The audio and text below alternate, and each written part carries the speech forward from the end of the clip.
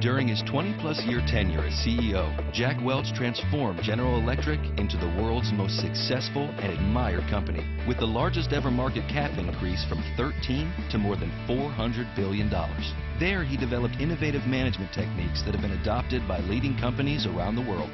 Today, many of America's top companies are led by Jack Welch's former executive team. And now, Jack has partnered with Strayer University to share his proven people-driven management philosophies at the Jack Welch Management Institute. I think our MBA is different in several aspects. We're teaching a methodology that has proven to win. The Jack Welch Management Institute helps people adopt the CEO mindset. They can go out and apply the lessons from their classes, whether it's a marketing class, whether it's a financial class, immediately in their roles.